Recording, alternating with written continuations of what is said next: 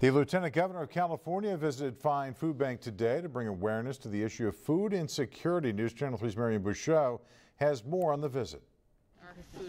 The Lieutenant Governor of California, Eleni Kounalakis, visited the Fine Food Bank to learn more about food insecurity in the desert. Well, this is an amazing facility. I was surprised to hear of the extraordinary exponential increase in the number of families who are being served out of Fine right now. She toured the food bank to see the Thanksgiving packing and distribution. Thank you.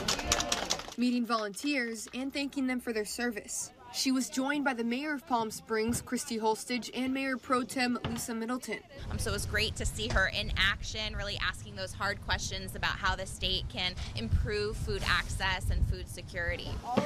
Before the pandemic, Fine helped about 90,000 families a month. Now, it's about 150,000 monthly. So on the one hand, it's enormously inspiring, all the work that's going on here. Of course, it also underscores the rising cost of living in the state of California, which is driving so many more families into having the need of getting that additional assistance. She came to learn how she can help improve the growing number of families suffering from food insecurity. It felt really great to have the Lieutenant Governor here, someone who can advocate on behalf of those we serve, and who is really interested in all that we do. Ringing in the holiday season through helping the community. The Lieutenant Governor said today there's no better way to give thanks than to help others. So really important to spend this time to give back.